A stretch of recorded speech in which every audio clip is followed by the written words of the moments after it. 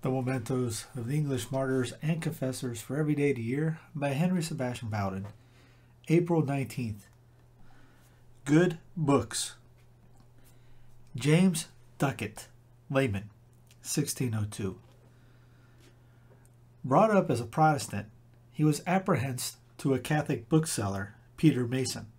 After reading The Foundation of the Catholic Religion, Duckett ceased to attend the Protestant church and was committed to Bridewell for his persistent refusal to go there.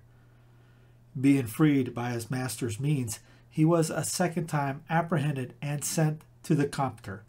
Again freed, he found means of being reconciled, and after a while married a good Catholic widow, Anne Cooper. They supported themselves by making priest vestments, altar necessaries, and publishing Catholic books. On these being discovered, his house was searched and he was in prison for 2 years at Newgate.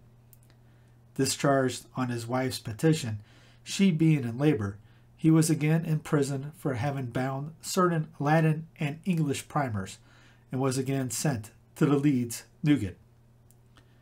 While in prison, he printed other Catholic books and was cast into limbo, a dark dungeon traversed by the city sewer with its poisonous filth.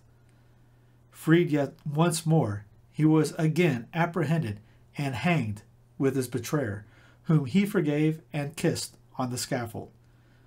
Of his 12 years of married life, 9 were passed in prison.